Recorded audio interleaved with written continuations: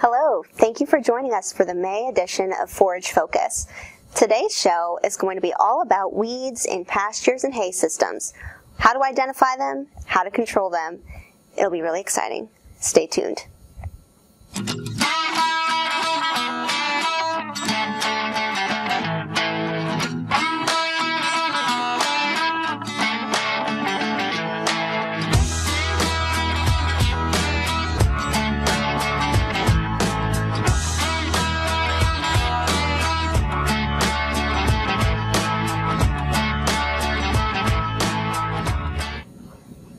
Hi there, I'm your host Christine Gelley, and today's guest for Forage Focus is the legendary Clif Little. Clif is the educator in Guernsey County for Agriculture and Natural Resources. Clif, thank you for joining me on the show today. What keeps you busy in Guernsey County? Well, we're talking about weeds today. Yeah, that can keep you kind of busy, and I think we got some pretty unique weeds. Of course, they're more local in flavor, and those can change depending on where our viewers are at, but they could also become a problem in other areas of the state. So that's why we're going to talk about them today. Well, it is that time of year. People are getting ready to make hay and noticing the weeds that are present in their pastures. What are some of the top weeds that we find people struggling with?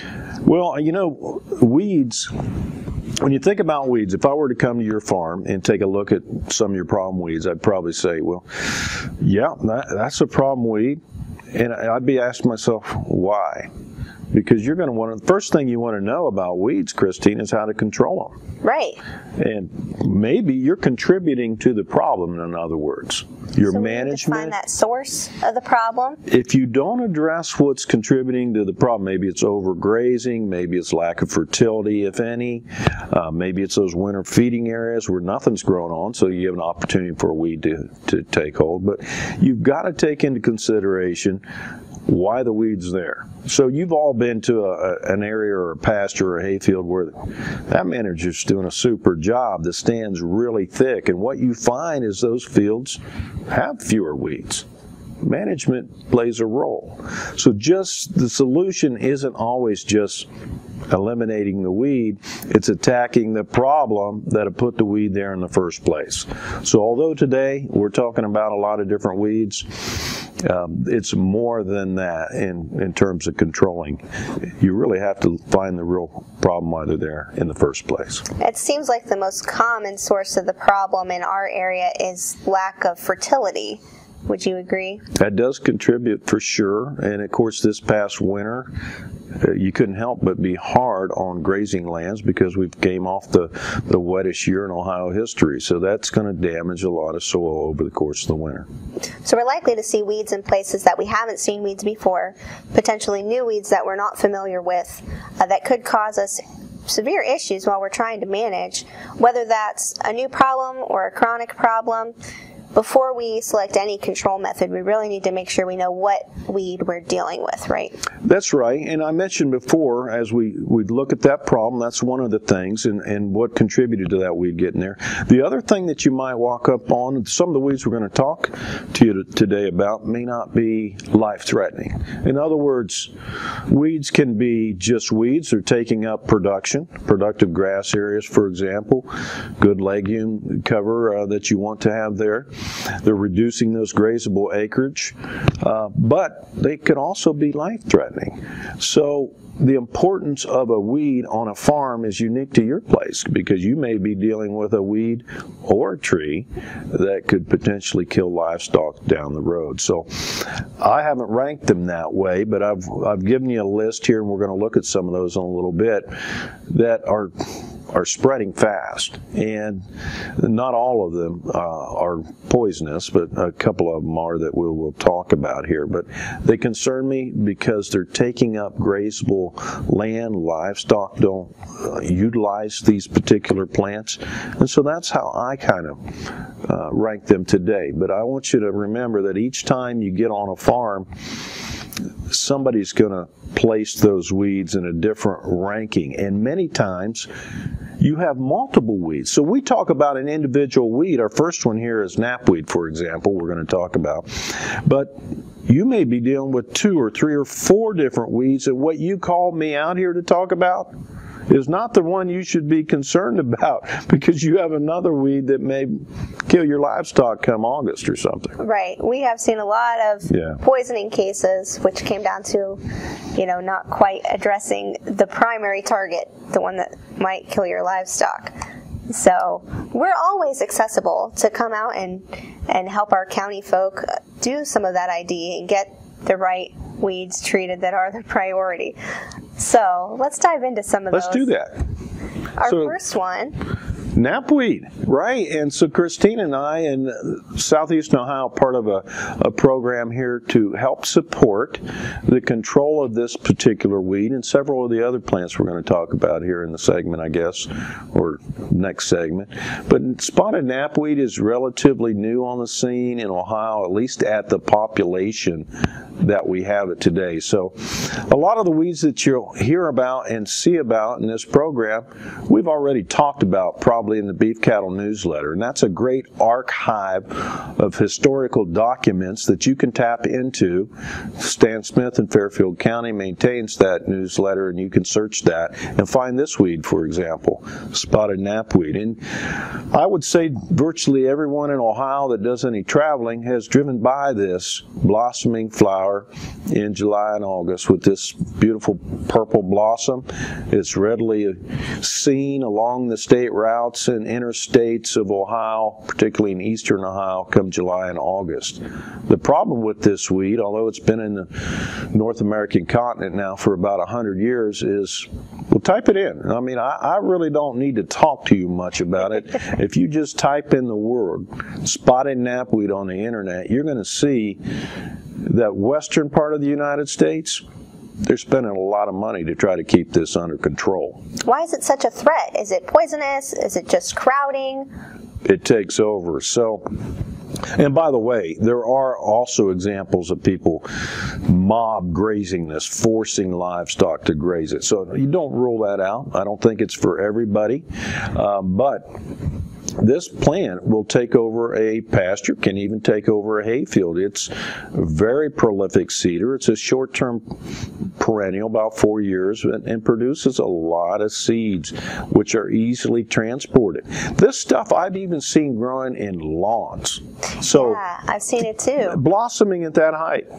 Something that's unique about this weed, I think a lot of people don't see it in year one because it kind of acts like a biennial in that it doesn't flower the first year. But it's a perennial, not necessarily a biennial. But that first year, it's just the rosette, so a lot of people don't notice it at all the first year they have it. All you need to do, though, is when you see these blossoms now, is stop and look. You'll see that you've never seen anything like it before, because it is quite unique. Now, there's some pictures here of some leaves, Christine, and you can see that in the spring when it is bolting, and there's a lot of lookalikes. Sure there are. It can be confused for chicory. It can be confused for Canada thistle. Some people even driving by real fast think it's red clover because the color's similar.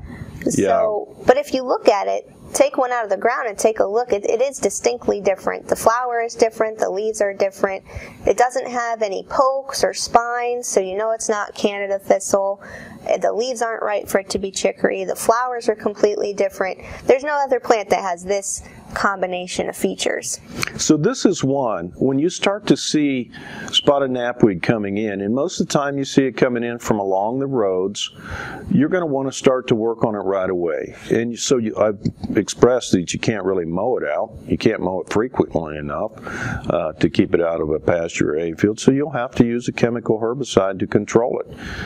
And there are probably a handful of unrestricted use products that you could use to control it. Call your local extension office. Kind of go over that list of products. What you need to do when you're thinking about using a herbicide is look at the restrictions first. Am I marketing livestock? Are they going to slaughter? Will I need to be grazing that right away or cutting it for hay or silage? Will I want to be replanting that field soon? All these are going to make a difference on what herbicide you select. Replanting restrictions could be several months, depending depending on what herbicide you select to use. Right, and that's going to go for all herbicides and all types of weed treatments. You always want to make sure you're checking the label, selecting the right herbicide for your situation. So let's move into some other weeds that we might see. Poison hemlock. We do see more of that now in southeastern Ohio. Saw some driving over here today, didn't we? We did, a biennial, and if you notice it, it's quite prevalent along ditches and roadways and streams, likes wet areas, and this is the most poisonous plant that we'll talk about today. And it can be poisonous, wet or dry, in hay, silage, or forages. We don't fortunately find a lot of animals that are poisoned right now in eastern Ohio from it, which is surprising to me. But it is certainly one that I wouldn't want on my farm. I'd want to start to get it under control, because if you haven't seen it, it can take over massive areas. I think the next picture shows how large this plant actually gets. Some people can confuse this at first for Queen Anne's lace, but this is significantly larger. There are some differences. So if you see something similar to this, you know it's not Queen Anne's lace, it's poison hemlock. Now don't go out and try to pull it barehanded though, because this can give you a skin rash, right? It does. Some of these plants do give, even spotted knapweed can give some people some rashes. But yeah, this one will as well. There are other related plants like parsnip that'll do that. But this looks like a Queen Anne's lace. I call it on steroids, right? Yeah. Let's go to the next one and compare the flowers between the two. So there's a little bit of a difference for comparing the two flowers, but the biggest giveaway is that size. It is, the size and the purplish colored stem of poison hemlock as well. Let's go ahead. We got to move on pretty quick based on time here. This is a new one. Ooh, that looks ugly to me. I would not want to bite that if I was a cow, sheep, goat. I know you worked in Tennessee. They had this there. Oh, yes, we did. It was a challenge because this is spiny amaranth, and it will bloom, flower, grow at the height below the mower deck. Isn't that cool? This little pigweed relative is nasty. These thorns on this thing are glass-like, so you don't really see them. First time you reach down to pull it, though, you will remember this pigweed. Certainly. And what it'll do is tends to take over in those winter feeding areas, barn lots, areas where you have a lot of exposed ground. And look at the seeds on this. This picture I took in June. By the end of June, this entire area up around the barn lot was covered in spiny amaranth, and the cattle won't get near it. Well, I don't blame them. Yeah. Can you imagine taking a bite of that? Not hard to control, but why not hop on it before it goes out to seed? You're not going to get it under control by doing nothing or mowing, and from that barn lot, it could likely spread into your hay fields. Let's talk about another one that has pokey spines. We got a couple more that are pokey, and these weeds are a pain whether you're an animal or you're a manager. Canada thistle. I guess it's everybody's least favorite, right? I mean, it's been around an awful long time, perennial weed that is a pain and certainly nasty to have in those pasture and hay fields as well. Because of that, you know, if you get that right when it's starting to form that bud, you get that herbicide translocated when it's actively growing, we have some good products that can work for you to control this. Another one that we've got is horse nettle. I've actually had a flock of sheep, that would be one of my co-workers, that were poisoned by this particular plant. And I mentioned the time of year. Well, it happened to be in August, and so the vet came in, diagnosed a poisoning. I was asked to find out what weed it was, and there was no forage left in August, so the sheep were reaching in and eating these berries off of horse nettle, which is a member of the nightshade family, and it killed a lot of his ewes. Oof. That's the reason why weed ID is certainly important. Right. We are running out of time to cover more of these weeds, but there are some excellent resources that you can consult. Cliff, if you want to skip forward a couple slides, we'll share the websites for the beef team, the sheep team, and also the Forage's website from OSU. These are all great websites to go to and get some additional information. You can also contact Clif or I by the information available on the screens throughout this presentation. Stay tuned for our next segment that's going to cover woody perennials.